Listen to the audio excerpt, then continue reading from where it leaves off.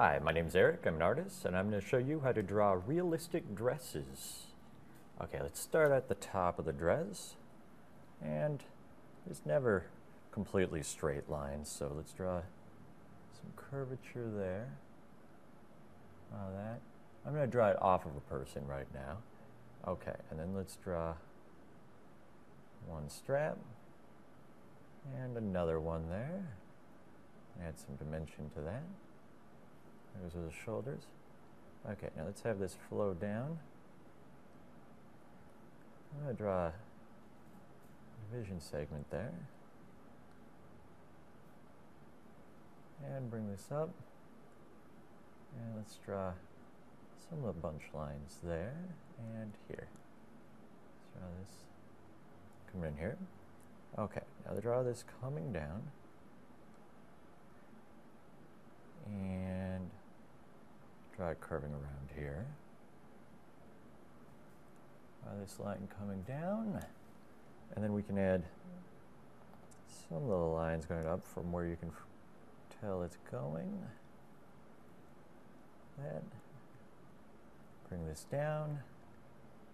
Again right here.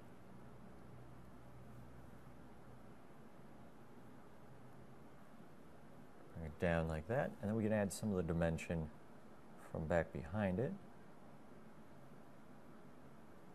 Draw that. And it's going to bunch at the top. And actually, let's have a matching stripe line down at the bottom here. And the back. I add a line following this here. And it kind of bunches like that there. Now let's see. This isn't just hanging from anything, so we can put it on a clothes hanger here. There we go. Put it on that. And what else? Oh yeah. Just want to keep adding some of the fold lines here. You can even add some pattern to it, just as long as it follows the flow and fold lines. So it's rare that you're going to see like a complete dot of a polka dot unless you're in one of the open areas.